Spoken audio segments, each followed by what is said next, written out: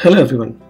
Now let's do a small exercise to establish the fact that Docker actually pulls the image from the Docker hub in case it's not found locally, and this image comes as a set of image layers. So let me type the command sudo docker run -itd. I'll go for a smaller image, not for Python. So let me install Nginx. Now if you look at it, what you'll understand is the docker run command tries to launch the container, right? That's what it is for. But since it's not able to find the Nginx image locally, it will ask Docker Daemon to fetch the image from Docker Hub.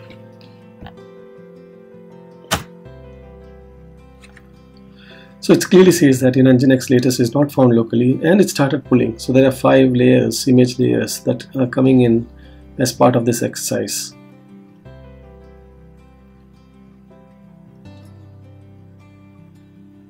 So let's just wait for this to complete.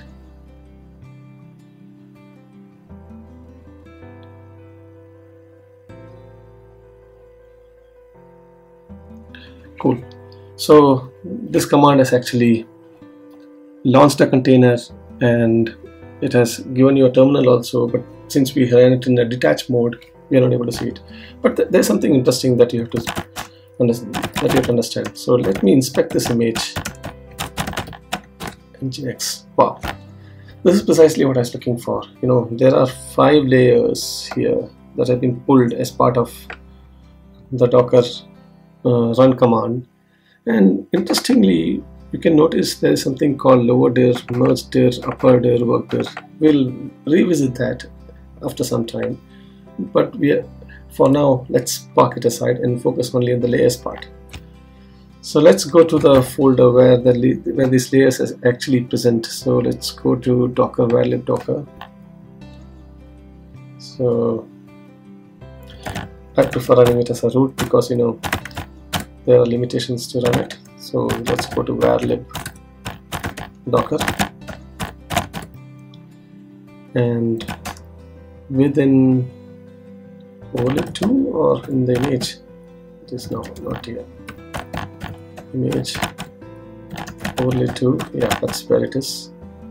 In the image DB or layer DB? I think it's the image DB. No, sorry. Layer DB is SHA-256. So you will find that all the content associated with that particular Docker image has been pulled into these different image layers. So that is something which I wanted you to understand for now. Thank you for listening.